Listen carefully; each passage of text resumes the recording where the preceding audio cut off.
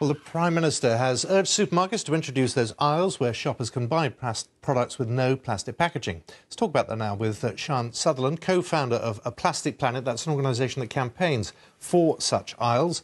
Do you think we'll see them soon? I very much hope so. Next month, we will be announcing some very big news from A Plastic Planet, where we will be actually launching our first plastic-free supermarket aisle. Unfortunately, not in the UK, but what I'm very excited about, it will be a Northern European supermarket chain.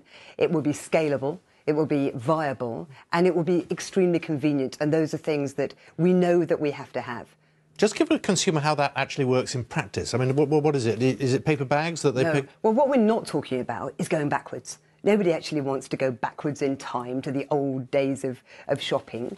We are equally addicted to convenience as we are to plastic. So our vision of a plastic-free aisle is one where it actually is an avenue for all the innovation that is happening right now. There's a huge amount of innovation. We're just not using it in this country. Northern European countries really are pioneering a lot of that. So we'll be very pleased to introduce a lot of that technology to the UK supermarkets and work with the government to implement our vision. Forgive me for pushing it. I mean, how do you get your carrots home without a plastic bag? Great.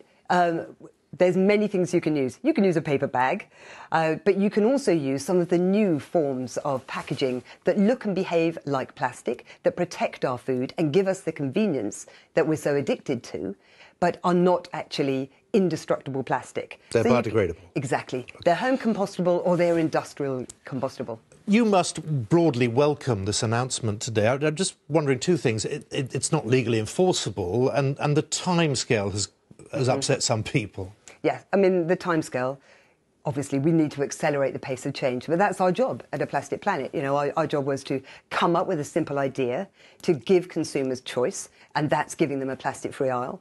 In a day when you can buy gluten-free and fat-free and dairy-free, you can't buy plastic-free.